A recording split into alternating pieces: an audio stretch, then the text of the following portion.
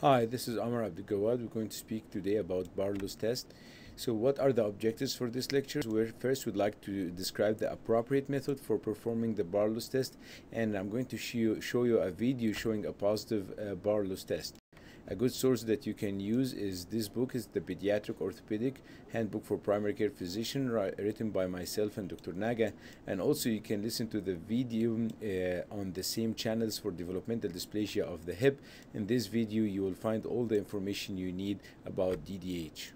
So Barlow's test is one of the two tests that we use to assess hip instability in infants. So in each newborn, we have to assess hip stability. There are two tests that we do for this, the Barlow's test and the Ortolani test. In both these tests, the knee rests in the examiner palm, the thumb is in the medial aspect, the four fingers are on the lateral aspect, both knees are held in the same time. However, you do the test on one side at a time to be able to better assess the result. Also try to get the patient as calm as possible so you can detect positive result.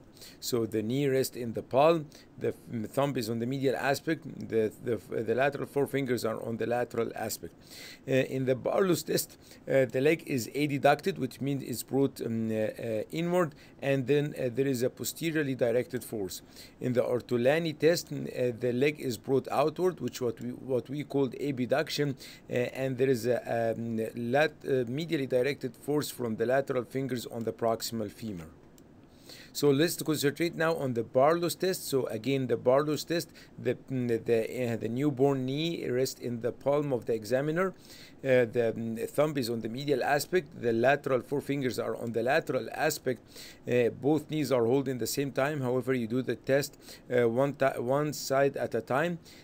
What you do is you bring the leg inward, which we called adduction. So we bring the leg inward and then we push this posteriorly. What is the idea of the Barlow's test? We'd like to see if the hip is subluxable. What does this mean? It means we'd like to assess if we can get the hip dislocated easily from the acetabulum. So Barlow's test, knee rest in the examiner palm, thumb medial aspect, lateral four fingers on the lateral aspect. We bring the leg inward, which we call adduction, with a posteriorly directed force. Both knees are held in the same time. The test is done one side at a time. And the idea is to see if the hip is subluxable or not, to see if we can dislocate this hip out of the acetabulum. This is another illustration for the Barlow's and Ortolani. So again, the Barlow's test idea is to see if you can get the hip outside of the acetabulum.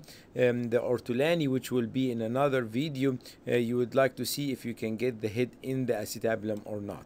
So the idea of the Barlow is that you'd like to see if you can get the head outside the acetabulum or not, or in other words, to see if this hip is subluxable or not.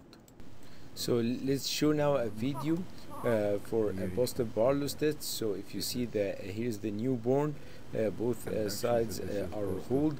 The knee is in the palm, the thumb is on the medial aspect, the four fingers are on the lateral aspect. Both knees are held at the same time. However, the test is going to be done on one side at a time. You see here, so now we're doing the right side. So this is bring it inward, adduction, and push it posteriorly directed force. You can see very easily, very clearly here the positive result. It comes out of the socket. So adduction and posterior directed force. So adduction and posterior directed force, you can see very easily that the head comes out. So do see it again. So adduction, bringing the leg inward, and then posterior directed force, the head comes out of position. So again, adduction and pushing the head backward, pushing the leg backwards, that gets the head of the femur outside. The results is very obvious here. So adduction and pushing backwards get the head of the femur out of the socket of the acetabulum.